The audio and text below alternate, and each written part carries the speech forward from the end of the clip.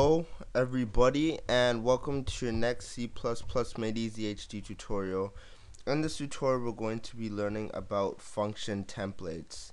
Now before I explain what function templates are, say I was your boss and I told you that I want you to make a function to be able to add strings together and add numbers together and be able to add like doubles, floats, longs, all those types together, right? Then in what we would have to do is we'd have to make different overloads and say return a plus b, and then we have to make one for double a double b, and we'd have to turn a plus b, etc., etc. Well, what do we notice that's going on the same here? We know that the same thing that's happening is that we're returning a plus b, right? So what if we could create something in order to return the value based on what we input in here? Right, so for example, if we put in an int in the parameters, then it would return an integer value. If we put a double in there, then it would return a double, etc., etc. Well, we can with templates. So with function templates, it allows us to create generic types, so they're not specific to any object type or any variable type. So you specify when you're using the function what type you want to make it. Okay, so that's how we create a template. So we put template, we open it with the left stream operator, and we can either put type name or we can put class. Either one is interchangeable, but I'll use class.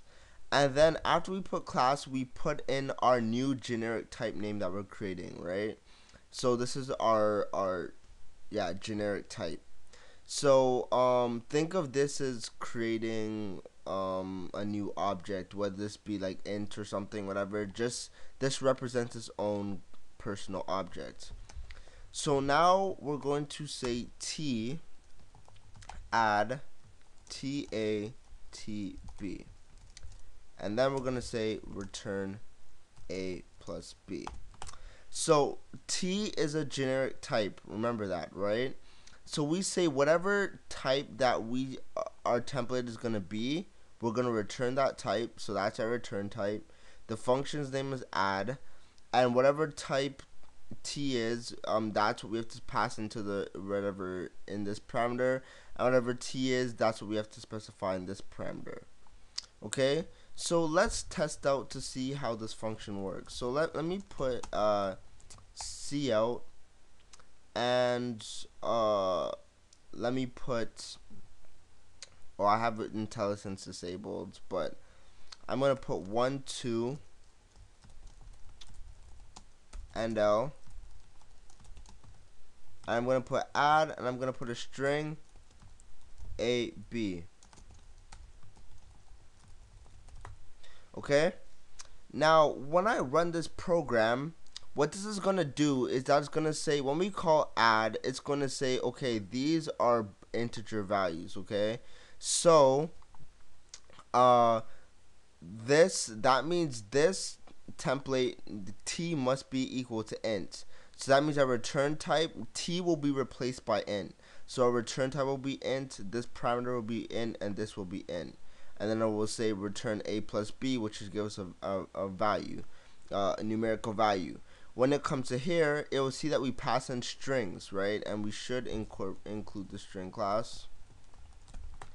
So it's going to say, okay, so our type is a string. So t is equal to a string. So this is string, this is string, and this is string. So whatever type name we specify in here, it is replaced by the type name that we put in our parameters. So let's run this program.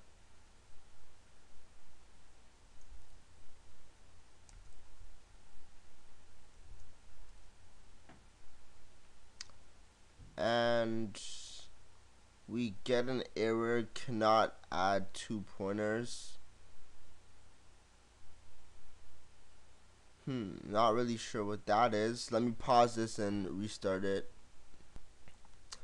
Okay, so when we ran our program, we had we would get, if we tried to run this, we would say that it would say it cannot add 2 pointers. Now, this is the reason why. So by when we do call add, right? If we were to get rid of this,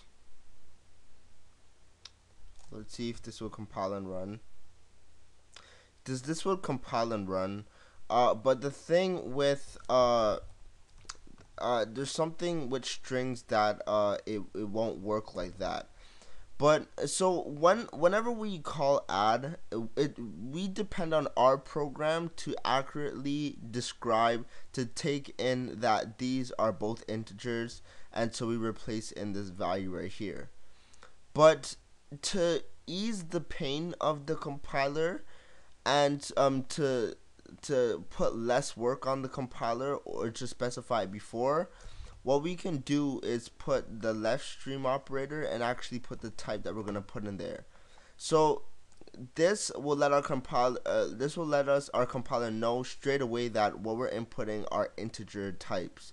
So it takes off less work on the hardware, and it kind of helps from a programming perspective that it helps us visually see what we're going to be inputting.